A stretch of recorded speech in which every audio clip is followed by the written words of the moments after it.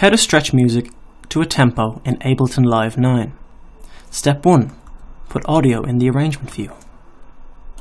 Make sure warp mode is disabled. Step 2. Move the start marker to the beginning of a musical phrase, like the first beat of a bar.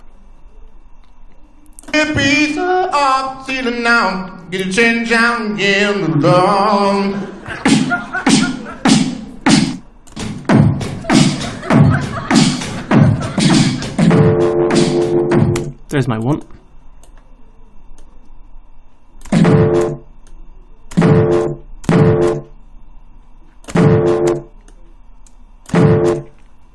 Step 3. Crop it to an even number of bars, such as 4 bars. 1, 2, 3, 4, 2,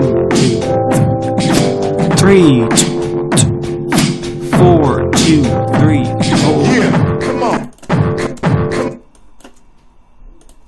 Come on.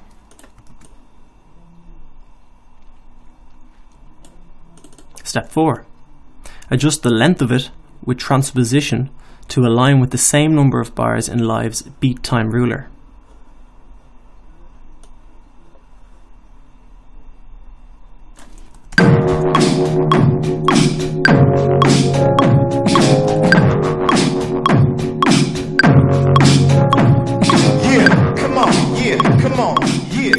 Make adjustments if necessary.